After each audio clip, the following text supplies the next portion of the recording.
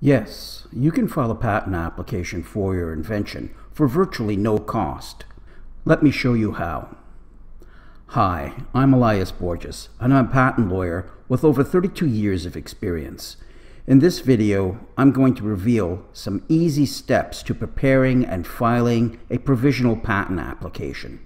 Your only cost will be the government filing fee, which is usually less than $100. At the end of the video, I'll show you a really easy way of writing a more customized patent application and filing it quickly. A provisional patent application is essentially a streamlined application that helps you quickly protect your patent rights at a minimum cost. It contains a detailed description of your invention, and when filed, it gives you the right to use the term patent pending. It allows you 12 months to explore your invention's market potential before filing a non-provisional patent application.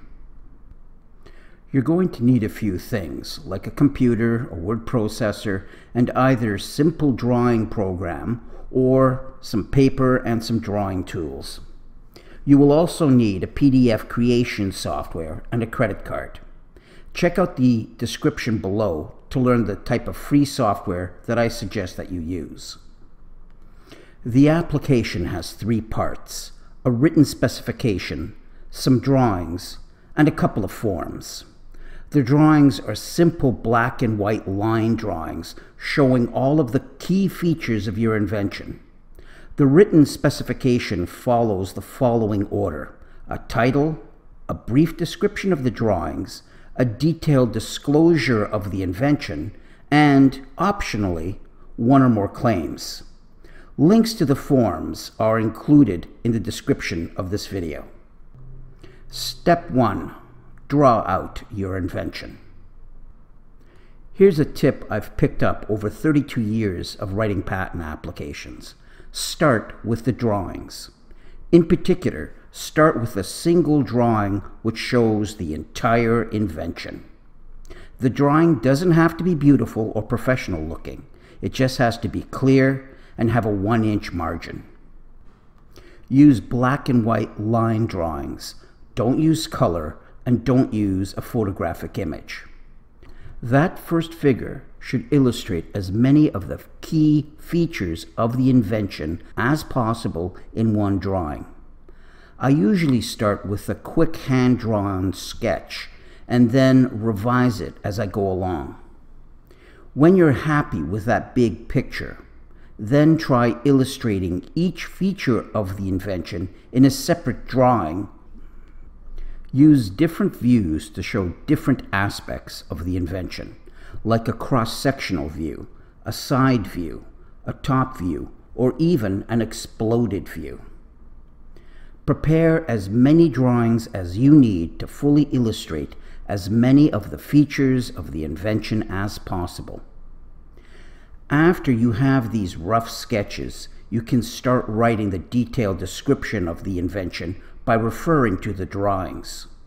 You'll have time after the specification is written to go back and redo your drawings so that they look as neat and as clear as possible. Step 2. Write the detailed disclosure.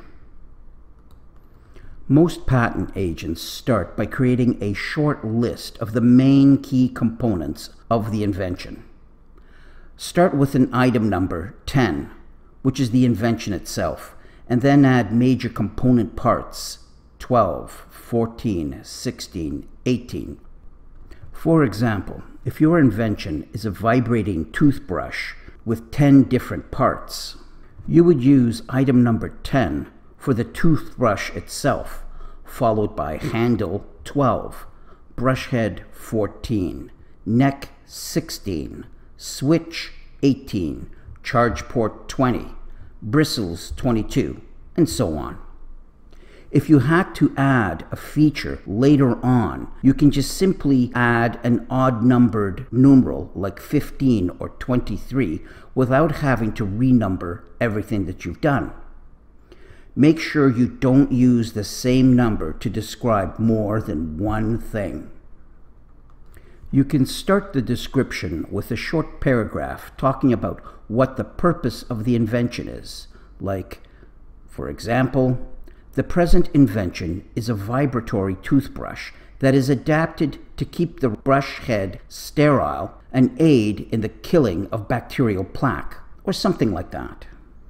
Then you can add a sentence or two describing in general terms what the new feature of your invention is.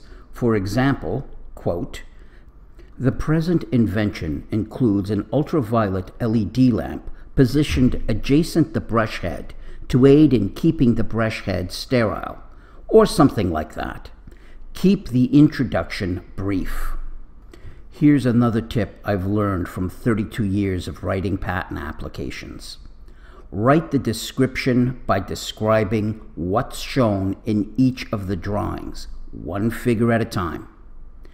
After you have the introduction done, start a new paragraph by describing what's in Figure 1. A great way to start the paragraph is using the phrase, quote, referring firstly to Figure 1, the invention is shown generally as item 10 and includes handle 12, brush head 14, neck 16, etc. Basically, just describe everything that's shown in Figure 1, naming all of the constituent parts as you go. Use the regular names for those parts if you can. If there's no standard or regular name for that part, then create a new term, which makes sense. After you describe the features shown in Figure 1, move on to Figures 2, then Figures 3, 4, and the rest. Start off the next paragraph with language something like, quote, referring now to Figure 2, end quote. This indicates that you're going to start to talk about a new figure, in this case Figure 2. Talk about the drawings one figure at a time. Don't jump from figure to figure. So in each paragraph, try to talk about only one figure. Now that you have the detailed description of the invention done, go back to the drawings and add the other elements of the specification that you might have referred to. Double check to make sure that you have not used the same item number more than one time. And make those drawings as clear and as neat as you possibly can.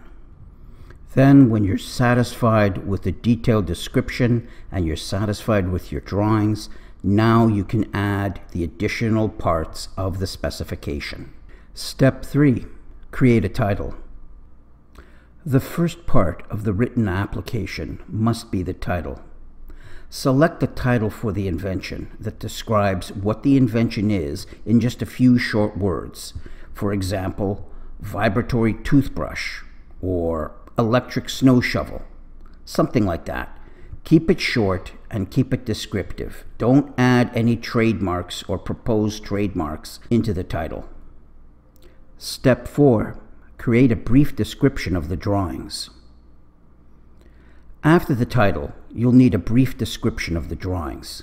This is a series of separate sentences which briefly describe each of the drawings.